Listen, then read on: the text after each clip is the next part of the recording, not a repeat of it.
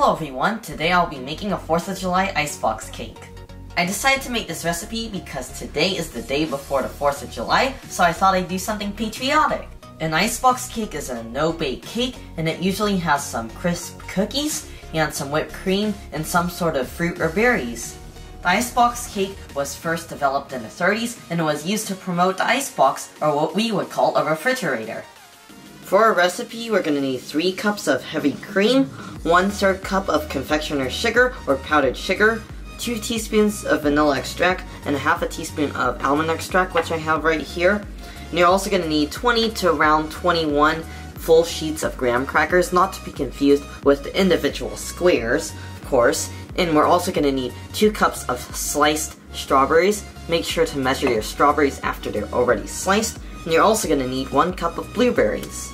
First, we're going to make our whipped cream, and to do that, we're going to go ahead and pour our cream in a bowl, and we're also going to go ahead and pour in our extracts, and we're going to pour in our confectioner's sugar. And you can see there's some sort of chemical reaction happening now. It's kind of bubbling around the extracts in the milk, but that is very, very normal, and that's nothing to worry about. Now we're just going to use our hand mixer to whip up our cream.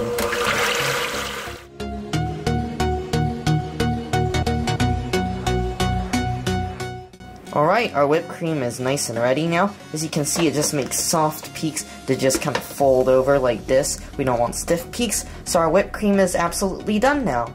It's time to assemble our dessert now. First, we're going to start by applying a very thin layer of whipped cream to our dish. Alright, we got our thin layer of whipped cream, and I forgot to mention, this is just to help our graham crackers stick. So now we're just going to go ahead and lay down graham crackers.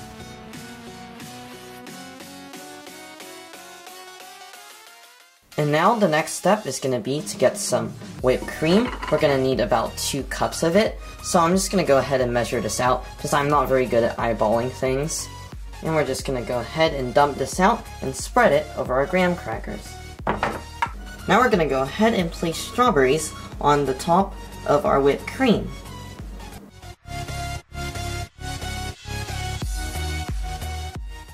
Now that it is topped with strawberries, we're going to go ahead and we're going to lay down some more graham crackers.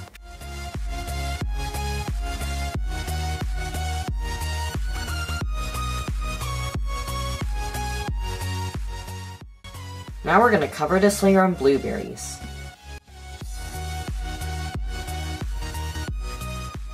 Now that our top is covered in blueberries, we're going to go ahead and set some more graham crackers down.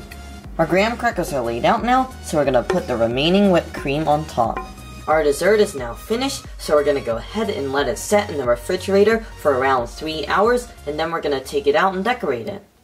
I just took our cake out of the refrigerator, and now I'm going to decorate it with a strawberry and a few blueberries on top.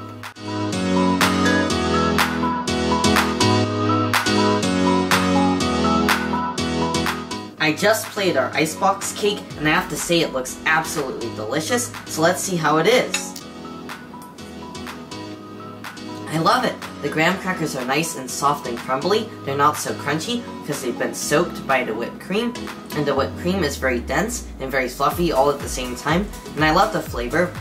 You can definitely taste the almond extract, and there's a little bit of vanilla, and I think that pairs really nicely with the fresh berries because they're super juicy and super fresh, and it is definitely something I highly recommend. It's so good! Anyways guys, I hope you enjoyed the video. Make sure if you did to hit the like button, and also make sure to subscribe, and have a safe and happy 4th of July! Bye bye everyone!